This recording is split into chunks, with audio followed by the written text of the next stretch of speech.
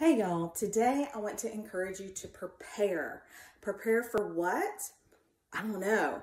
What do you have that you think you need to prepare for?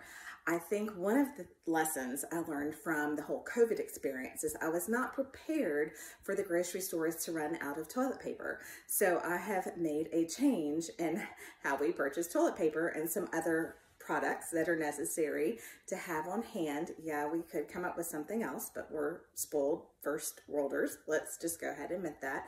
But I also try to be prepared for other things. So that means when I travel, because I'm a type 1 diabetic and I use a pump, I take extra pumps, I take extra insulin because I got caught out of country one time and had some pump failures and ran out of pumps and needed a different type of insulin.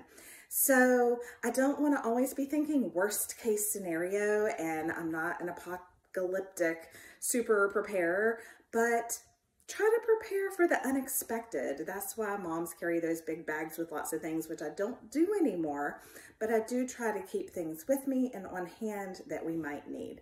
So what do you think you need to prepare for?